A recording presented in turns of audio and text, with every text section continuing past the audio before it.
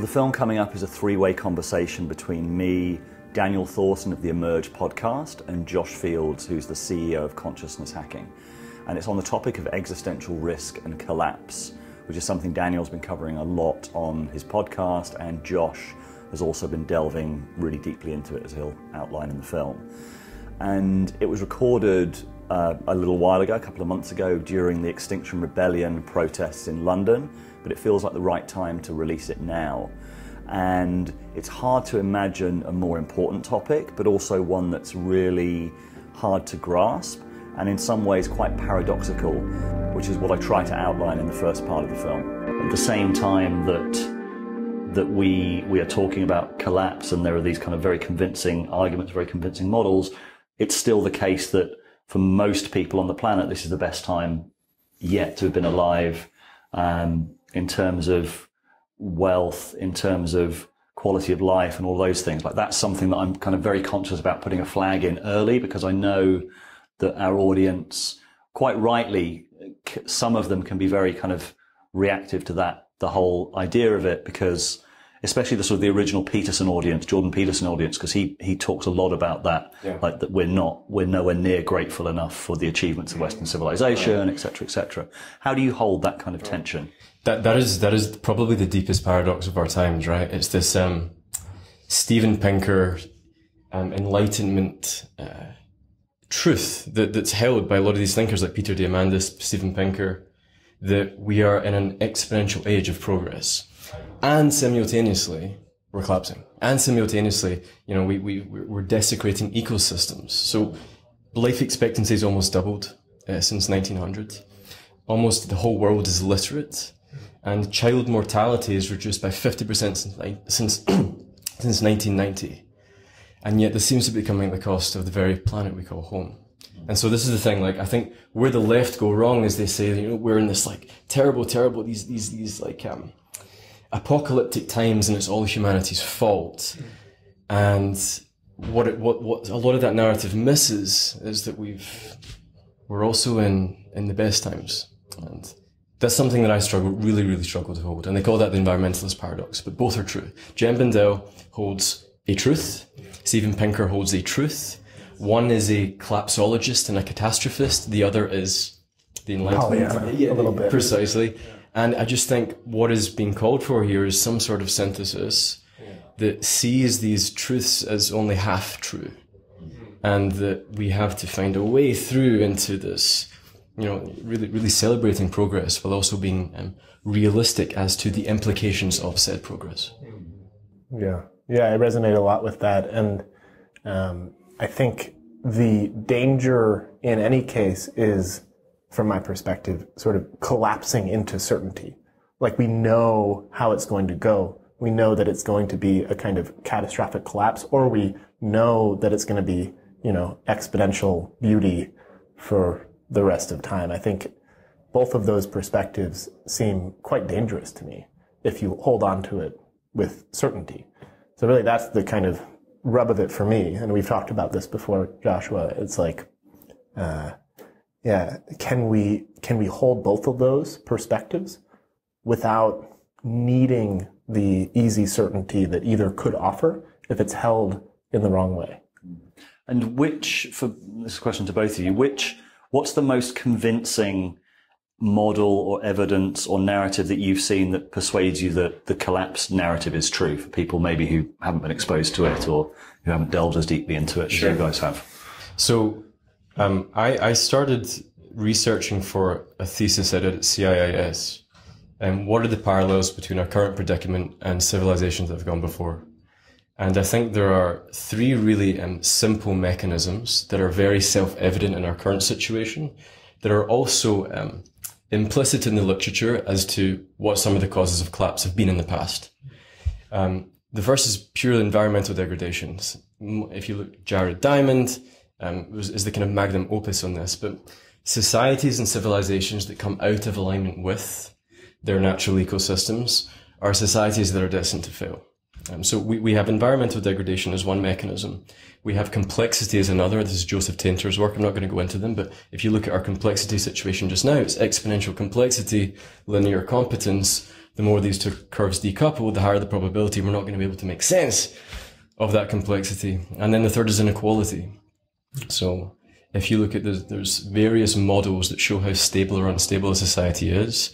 And if you input, like there's a model called HANDY, H-E-N-D-Y. And really these models are just indicators of systemic instability.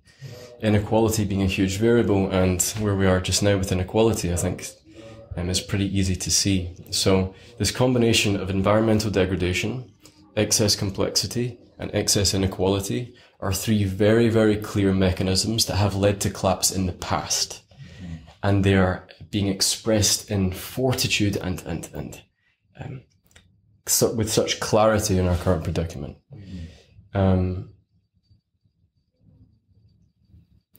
I have oscillated between being an inevitabilist and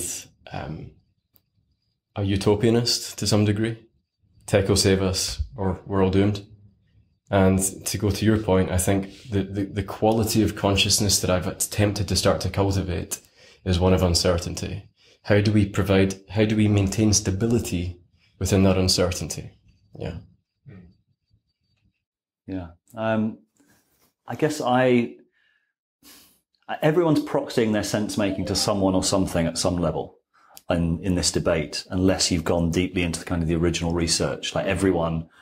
And I guess if I was kind of to bring a sort of skeptical perspective that I'm holding as well, is I'm very skeptical of the range of certainty. Like we're surrounded at the moment, we're recording this in London, Extinction Rebellion is going on, and I have a sort of deeply ambivalent relationship to Extinction Rebellion. I think it's fantastic that a movement has kind of come from almost nowhere and is making environmental collapse such a feature of the political landscape, while at the same time I'm concerned that it seems to be collapsing a very complex narrative into a very simple one.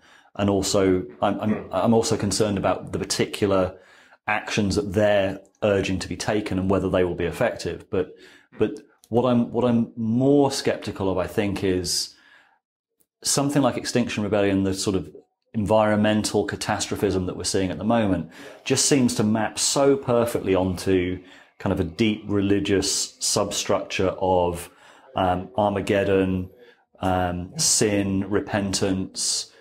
All of these things just seem so deeply kind of woven into the mythological substructure of our thinking, that the fact that it maps on so even like the Greta Thunberg kind of child prophet, it's so, and I would have more. I don't see many people in these environments acknowledging that. Like I think you have to at least acknowledge that before you can say, yes, it does seem to map onto all of these things, but at the same time, we think that that this is different for some reason or whatever.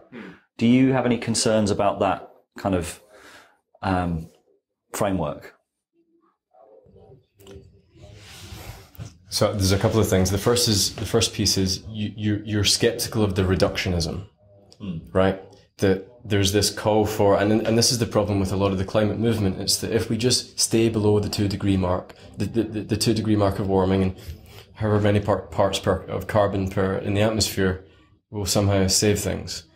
That for me is an expression of an ontology that is about to be left behind, which is scientific materialism. That we can understand the universe and reality by chopping it up into small parts, identifying a certain variable that is wrong, solving for that variable so we solve for the whole complex system. I know you've had Jordan and Daniel on this very important difference between complexity and complicated systems. The 2 degree reductionist framework that Extinction Rebellion and Greta Thunberg really are advocates of, it's materialist thinking. It's reductionist materialist thinking. So I think that's linear as well in an effectively non-linear system. Yeah, I mean, the IPCC are trying to account for non-linearity, right, in their predictions. It's just too simplistic. Yeah, but I guess I'm left with the question of like, what is the alternative for a mass movement? Is there an alternative? And if not, is there no role for this kind of mass uprising and consciousness, because I don't really see how that would function with the kind of complexity lens. Like, the problem is everywhere and nowhere. Yeah, but that's the problem. You can't have a mass movement that doesn't have a defined, like Extinction Rebellion has to have a defined set of demands. You can't get people out onto the streets to protest if you don't have a defined set of demands. Well, you can, but then like Occupy did in 2008, they did, but they didn't. They had people out in the streets without, they just like changed the system, and then it got nowhere because there weren't any clarified objectives. Yeah. Well, it did expand the Overton window, which allowed things like minimum wage to go up and people to fight for other policy changes that, were quite good. So I think it's, my sense is that it's easy to demand too much of something like Extinction Rebellion, right? And I often, it's important to remember something like, Rosa Parks refusing to sit down on the bus and the actual civil rights legislation were years apart, right? These kind of things move in very nonlinear ways. Consciousness kind of works itself into reality in complex ways, right? And so I don't expect Extinction Rebellion to like solve the world, but I also see that it's pointing us in a direction that is very important. And this piece about the mythological and the archetypal, it's so true. And first of all, I'd push back on, why is that problematic? Okay. Like, just because it is some sort of like, there's a kind of, it's matching our archetypal frameworks and we're projecting archetypes onto reality, whatever else. I don't know if that's a bad thing. And second of all, I think it points to a deeper truth that we are living in deeply mythological times. Like, this loss of truth from public discourse, Trump, Boris, this scaled level of deceit. This is like, there are the number of texts that have spoken to the importance of truth and what happens when truth is lost. In the myths, this is Sodom and Gomorrah stuff. This is, the loss of the Aryans was supposedly because of the loss of truth. Sir John Glubb, a British historian, wrote in 1972 that just prior to civilization's collapsing, they lose values like truth. So I think there is a mythological substructure to our current predicament. Yeah. And I don't necessarily know what is, and I think that's for a reason. I'll say one other thing to that though. Rick Tarnas speaks about the apocalypse archetype. And that perhaps that if we are able to actually go through apocalypse internally in the psyche, we don't actually have to play it out in the external world. And this is this call to consciousness. This call to consciousness is, and this is my big interest is consciousness is, are we able to integrate that apocalypse archetype internally? Yeah. And if so, how does that play out in the dynamics of the world? Yeah, and before it has to happen materially, right? Because in the work of James Hillman, I recently had a conversation with Zach Stein where he focused on this. You want it to happen. So James Hillman is the Jungian analyst who was sort of one of the most. He created archetypal since Jung. Imaginal psychology. But he wrote a book called Suicide and Soul, and the idea there is that you want to encourage it on the level of metaphor, archetype, and consciousness so that it doesn't have to be reified into the material and the organic. And I think that's exactly what you're pointing to. And it's why I see that archetypal function of something like Extinction Rebellion as actually being good, necessary even, in order to provide for a context in which deep transformation can happen collectively. I guess my point would be, if you're asking sort of why does it matter or whether it's a good thing or not, is that my concern is that if we're playing out of these roles, like there've been millenarian panics before, like there was one around the turn of the first millennium, like we had another one, the Y2K bug, you could argue was a sort of similar. Like we're very prone to these kind of apocalyptic movements or thoughts that seem to be very deeply rooted and are obviously, they're as deeply rooted as it gets because they're in Christian mythology. You've got the whole. We don't know when we're actually in the Book of Revelations, and there's a whole subsector of that, like rapture mythologies and revelation mythologies that Jamie Wheel talks about, the talk that he's going to be giving in a couple of weeks' time is actually called Recapture the Rapture, from the kind of Silicon Valley rapture theologians, you might say, and then the Christian theologians, the ISIS. Like there's a lot of this kind of thinking around. Like, how do we know that this one is different from because this belief pattern seems common to many different groups, and I think it's certainly more mainstream Guardian reading, middle class, to be in the climate cult than in one of the other cults. But there's very similar dynamics in a lot of these sort of belief systems. Completely. And I think that's an important piece to point out, is that there's a meaning crisis. And as a result of that meaning crisis, what better an excuse to inject meaning than the end of the world? We can save humanity, and we have a hero leading us called Greta. Yeah. Like, this is deeply mythological, agreed. Yeah. At the same time, there is some decent science to support this, but also, at least in my own studies, that even the theory itself, even without the empirics, of exponentially extractive technology in a limited ecosystem cannot sustain itself in our current model. But I think there's something very clear. There's a very clear connection between this desperation for meaning and this fitting that jigsaw puzzle really well in our collective psyche. And is there a sense that that's a problem from your perspective? Because I see that too, and I think that's actually very compelling. It's certainly a part of how I construct my meaning in my life is around this time that we live in, that it could very well be, perhaps is, and I can act as if it's an age of transition. And that doesn't amplify the meaningfulness of my human life.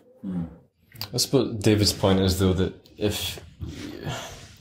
does that make it true? Just because it's satisfying some meaning-making longing, does it make it true? Yeah, I mean, you mentioned the meaning crisis, and this is something that's very, very hard to talk about because there was the backlash against the Greta speech, and then there was the sort of backlash against that, and anyone who was sort of seen to criticize or at least question her role was seen as kind of, oh, look at all of these kind of angry men getting upset by a 16-year-old child, and this sort of very strange dynamic. But it's very true, just even looking at her own words and her parents' words, the solution to Greta's personal meaning crisis is the crusade that she's on now. Like, they say that I mean, if you look at the level of difficulty and dysfunction in her family and her personally, like, it was really hell, like, for her and her sister growing up, and they finding this cause has given her a kind of a real purpose and so there is something about the meaning crisis playing out in this. And also there's the sense of uneasiness about what is personal and what is collective, because I'm pretty sure, I haven't read the book, but I've read a review of it, that the narrative inside the Thunberg household was, if the world was sorted, then Greta would be fine, or the children would be fine, that they're just basically acting out the trauma of the world rather than the personal trauma of the family. And everything I know about personal growth and psychology says that that's not the case. So there's also this kind of deep concern about what is, like, with activists more generally, like, what is personal trauma being projected out onto the world, and what is the world calling for in terms of action. And there's a huge dynamic. I mean, there's multiple different motivations for lots of different people involved in these movements as well. Like, you wouldn't say like everyone involved in Extinction Rebellion is traumatized and projecting that onto the world, but there is certainly a dynamic there. Yeah, and I think it's important to remember, even when I reflect on my time with Occupy Wall Street, which I organized with in New York City, it's like, it's so easy to provide a kind of unifying narrative of what that was, or what XR is. But it too is a complex phenomenon. Like, if you go down there, it is complicated. Or no, it's not complicated, it's complex, right? It's like, very self-organizing. It's very emergent. Everybody there has different reasons, different things that are calling them forth. Even the meaningfulness that they get from being there is different for seemingly just about everybody.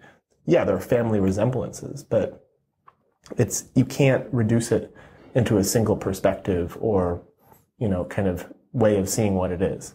That it is happening to me is more interesting than trying to offer some kind of interpretation of it, right? Why is it being called forth now? And I think that speaks into the archetypal piece. And I also don't really, see it as a problem.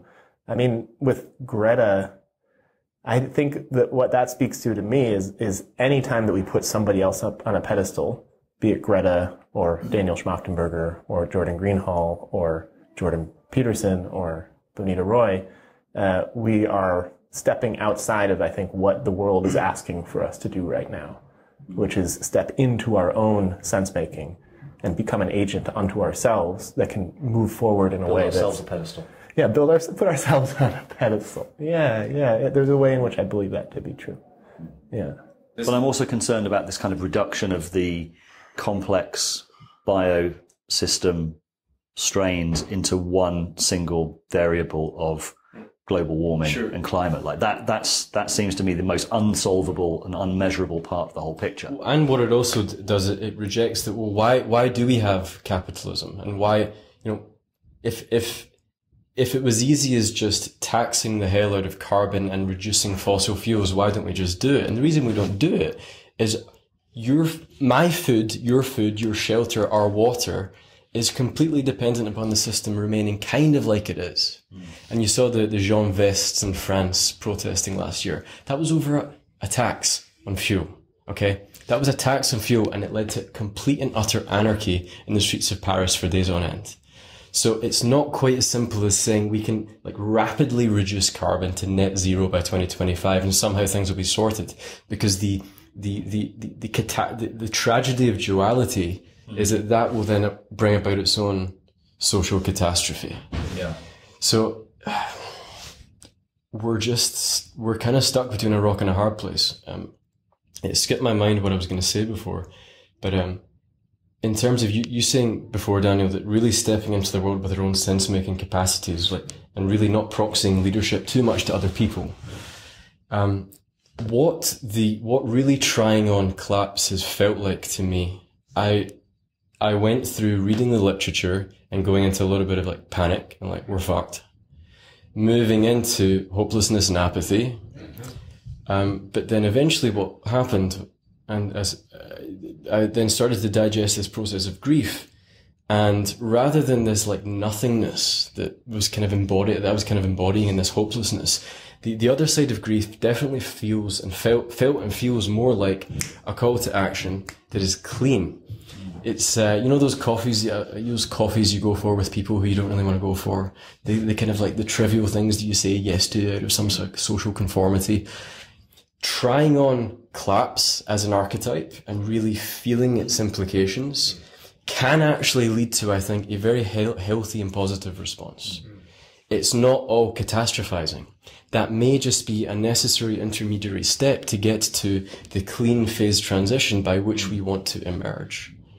Yeah, I think that's really well said, and that was what was occurring to me too, David, as you were speaking, is that there are different ways to hold this archetype, and I think that, or this kind of way of seeing, and we might look at and talk more specifically about the difference in maturity that different manifestations are holding this with, right? And so I notice too, in the way that I've been relating to collapse, what I found is that it causes me to reinvest myself into my community, into those around me. It offers a kind of clarifying energy to not spill my energy into the world in ways that don't serve my local context, really. And I can walk through Extinction Rebellion as I've been kind of exploring it over the last couple of days, and I can see some people are holding this, and it's causing them to panic. It's causing them to freak out. And there are others who are holding it, and it's causing them to kind of step into themselves, go on a kind of hero's journey, to become more heroic through Extinction Rebellion. And so it's serving both these purposes at once for different people. And at least in my experience, the panic was the intermediary stage to the centering. Yeah, I feel that same sense of alignment personally, and that same sense of kind of need to step up to be equal to the times. And I felt it pretty much from the moment that Trump was elected. It was like, because I could just see quite clearly how, like, I'm a foreign affairs journalist originally by vocation, and I could just see, okay, all of these, all the things that were put in place after the Second World War to kind of keep the peace, from the UN to NATO to, all of these international organizations, Trump was going to demolish, or was going to go so individualist that we were back to the age of sort of great power politics in a multipolar world. And that was a kind of maybe an intimation of collapse. Like, I think we still have yet to see it play out. But I look at all of these different vectors, from the politics to the environmental to all of these different things. And I think part of the narrative, this is my other, I don't want to just kind of feel like we're focusing solely on Extinction Rebellion here, but in this instance of it, what I feel is the collapse is so multivariate and so pervasive. And it's also interesting that Extinction Rebellion has happened in the UK, where I think our political system is going through this sort of death experience, like a real national breakdown in many ways. Is like we're picking up this sense of collapse through so many different areas of our lives. Jordan Greenhall says you can even look at it in Hollywood movies. Like, things are running out of road in all these different ways, because we're just running out of different ways to, all the roads are being played out at the same time. So that's my other concern with something like Extinction Rebellion, or something like an activist response to this time, is it's taking this whole dynamic of the system and collapsing it into one particular narrative. Carbon, for example, and it's time to, just to be able to sense all the different ways that things are coming to the end at the same time is something I think that's really something I'm drawn to exploring. But that exact point is my pushback to people who are climate skeptics, is that, let's say, the planetary boundary framework. Who don't believe the climate exists. Who think that it's not even real. Yeah. The planetary boundary framework from the Stockholm Resilience Centre identifies 9 planetary boundaries. If humanity breaches one of those boundaries, Earth, according to this model, is no longer a safe operating system for humanity. Climate change is one of those boundaries, right? We've already passed 4 of them. Others, others are like, biodiversity. And so, if you look at, you don't just have to be looking at climate change to know that things are fundamentally wrong. The complexity of our institutions, our inability to actually make decisions in our political systems, like, these are all symptoms of much, much deeper structural issues. Yeah, and also, for example, the biodiversity one's a really interesting one, because you're looking at the effect of pesticides. You're looking at the effect of, I look at, like, the mental health crisis as another one. It's like the materialist paradigm that does not appreciate living systems at all, and has been kind of imposing this very simplistic, mechanistic narratives on so many areas of our planet, is probably the closest to sort of the root cause of a lot of things we're seeing. It's like, the medical one is like the mental health, the catastrophe of mental health in the West is just astonishing. Addiction levels, and this is also deeply interlinked. So the mental health crisis, for me, it's a crisis of trauma to a large degree, and people are feeling depressed and anxious because their nervous systems are unable to handle the intensities of modern life. And most of our coping mechanisms are to go numb to the pain. It's too much to handle, too much to hold. And I think part of our numbness, part of the implications of our numbness, is that we are dead to the living systems by which we partake. We are dead to the damage we're doing to the environment. We're dead to the damage we're doing to each other And I think it's also there's a loss. Sometimes I just like look around and like this, sometimes I just feel like this lack of vitality. It's like life isn't navigating its way or through us as living systems or through our living systems as a whole in a way that it wants to. There's a deadening, and I think this is really what's being called for. It's like this transition is into a transition of... You don't see many obese animals unless they've been kind of pretty abused, thoroughly domesticated and abused. Like the natural world is self, or depressed animals. I mean, it's a human. Yeah. Yeah. Well, there's also, I think what you're pointing to, Joshua, is that there are other ways of knowing, right, that we've also lost access to. And I think this is what you're saying. There's been a kind of like monoculturing of our epistemologies that you have to have a conversation like, is it true that collapse is happening? Can I really believe it? But like after I sit a retreat and then I walk into the cities, like the streets of New York City, which I've done before, I wouldn't recommend it. It's very overwhelming.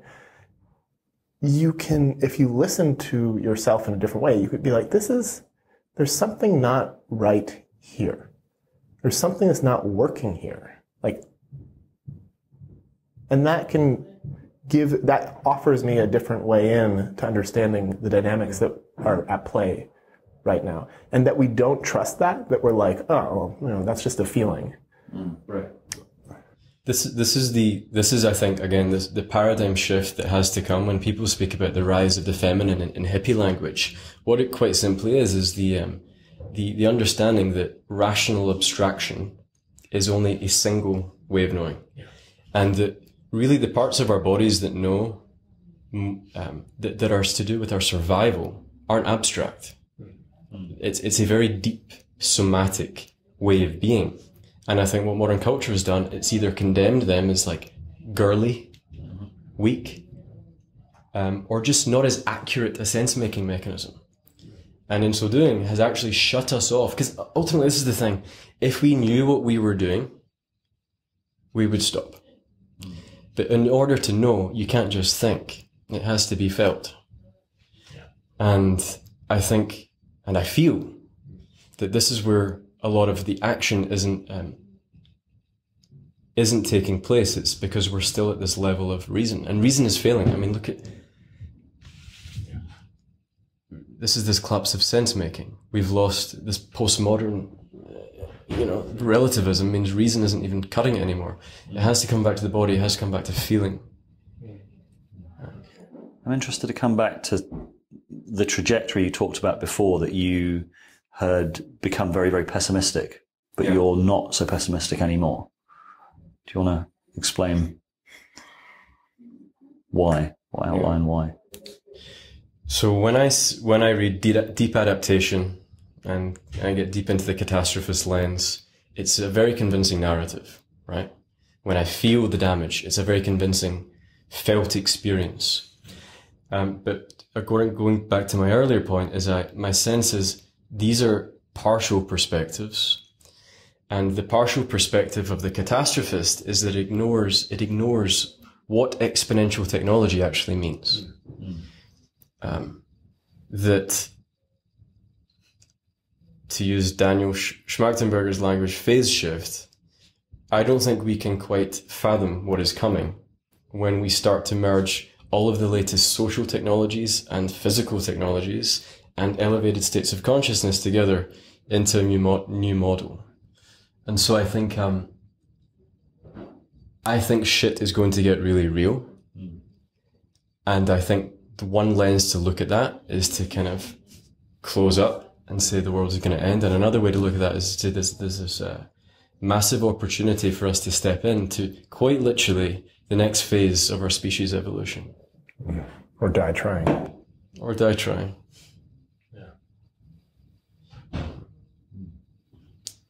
At the same time, I just think, again, it's this paradox and this necessity to hold both. That Steven Pinker, partial truth, Jem Bindell, partial truth, we're collapsing and we're innovating.